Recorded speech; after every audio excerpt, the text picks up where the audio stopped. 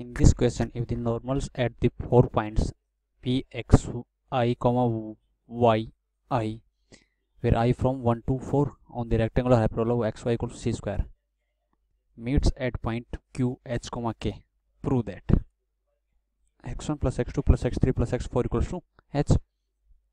तो let's suppose हमारे पास rectangular hyperbola की इक्वेशन क्या है, x Y equal to C square है. तो कोई point P C T comma C by T lies on this hyperbola, C by T lies on this hyperbola, इस पर लाई करता है. और हमें पी के कोऑर्डिनेट्स क्या दिए हैं, x1 x I comma Y I, where I from 1 to 4 है. Okay, and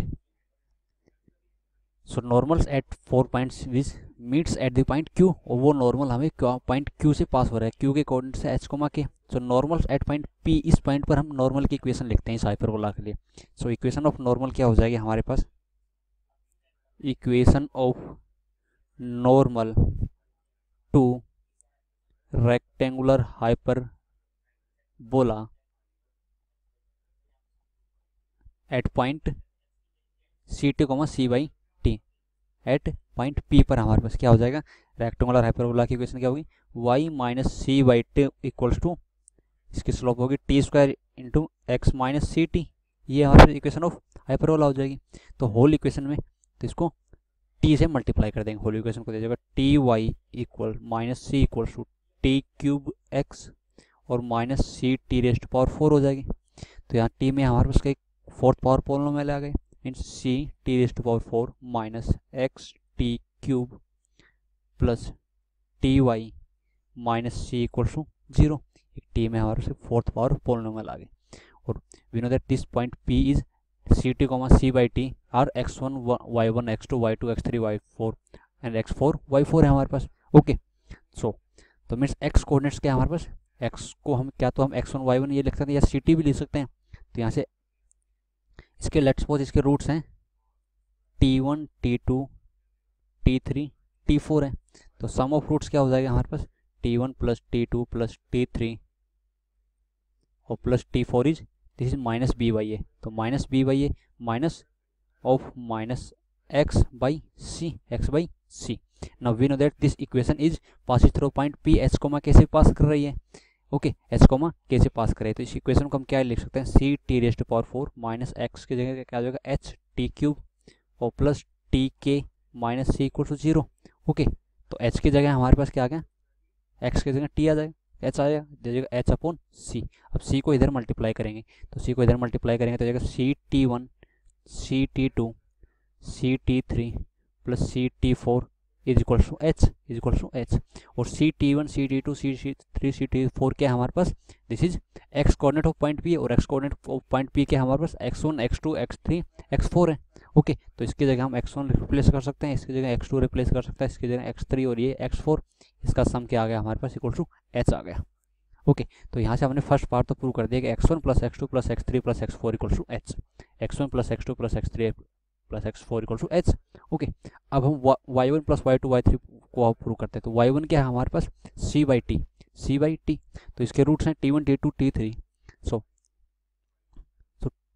products of roots 3 eight A time क्या हो जाएगा, products of root 2 eight A time तो वैल्यू 0 होगी, और products of roots eight A time 3 क्या हो जाएगा हमारे पास, t1 t2 t3 plus t2 t3 t1 sorry t4 plus t3 t4 t1 और plus t4 t1 t2 equals to, so products of roots 3 eight A time equals to this is equals to y, क्या हो जाएगा y by C. Now dividing whole equation with t1 t2 t3 t3 से divide कर देंगे. Okay, sorry यहाँ पर ये t1 t2 t3 से डिवाइड हो जाएगा हमारे पास, और ये यहाँ पर सॉरी माइनस होगा. t1 t2 t3 से डिवाइड करेंगे तो t1 t2 t3 से मल्टीप्लाई भी करना पड़ेगा हमें. ओके, तो t1 t2 t3 और t4 से मल्टीप्लाई किया और डिवाइड भी करेंगे, तो इसको t1 t2 t3 t4 से डिवाइड करेंगे 1 upon t4 plus 1 upon t1 plus 1 upon t2 plus 1 upon t3 और equal to minus y by C. No T1 T2 T3 T4 क्या इसके रूट्स हैं, तो प्रोडक्ट ऑफ रूट्स क्या है हमारे पास minus C upon C, minus C upon C which is equal to -1। तो T1 T2 T3 sorry T1 T2 T3 T4 की value क्या आ गया हमारे पास equals to T1 T2, so T1 T2 T3 T4 की value क्या आ गई हमारे पास -1। तो ये वैल्यू यहाँ पर -1 पुट करेंगे तो -1 से माइनस ये कैंसिल आउट हो जाएगा और C से इसको डिवाइड कर देंगे, तो C by T4 plus C by T1 plus C by T2 plus C by T3 equals to y, और C by T1 C by T2 C by T3 C by T4 क्या हमारे पास y coordinates है इस point P का, क्या y coordinates, और उसको हम क्या कह सकते हैं कि y1 y2 y3 y4, तो means y1 plus y2 plus y3 plus y4 का सम क्या आ गया हमारे पास y आ गया। तो ये सेकंड पार्ट हमारे पास प्रूव हो गया कि y1 plus y2 plus y3 plus y4 equals to y, और y क्या है हमारे पास this is equals to y क्या है हमारे पास इस इक्वेशन में, ये y क्या है this is h coma k था, h कोमा k, तो y कोऑर्डिनेट्स क्या था k, so this is equals to k आ जाएगा इक्वल्स टू k, तो y1 plus y2 plus y3 plus y4 equals to k। तो second part भी prove हो गया। अब हमें प्रूव करना है x1 x2 x3 x4 equals to इस product is minus C Q, okay minus C raise to power 4।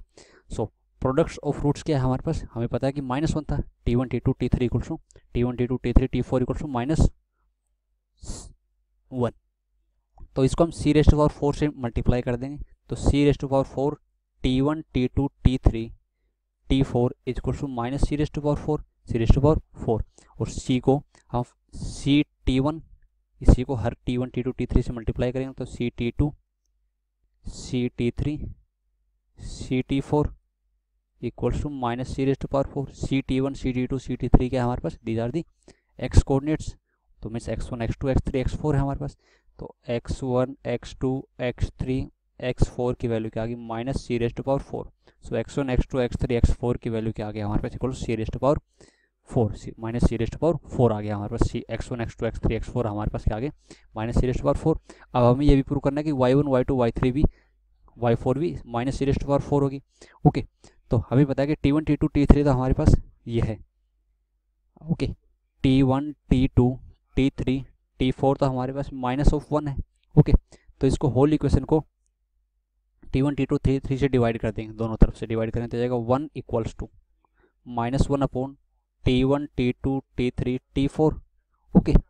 Now अब दोनों तरफ सी रेज़ टू पावर 4 से मल्टीप्लाई करेंगे, तो यहाँ से माइनस इधर माइनस ले लेंगे, और सी raise to power 4 upon T1 T2 T3 T4 which is C raise to power 4 को हम क्या लिखेंगे C by T1 C by T2 C by T3 into C by T4, ये हमारे पास क्या है सी raise to power 4 upon T1 T2 T3 T4, okay. तो minus C raise to power 4 is C by T1 C by T2 C by T3 क्या है हमारे पास, these are y coordinates of point P which is y1 y2 y3, तो इसको y1 y2 y3 से replace कर देंगे, तो y1 y2 y3 y4 is equal to minus C raise to power 4 आ गया हमारे पास, सो y1 y2 y3 y4 is equal to minus of C raise to power 4, so x1 x2 x3 x4 और y1 y2 y3 y4 equal to minus of C raise to power 4 आ जाएगा हमारे पास।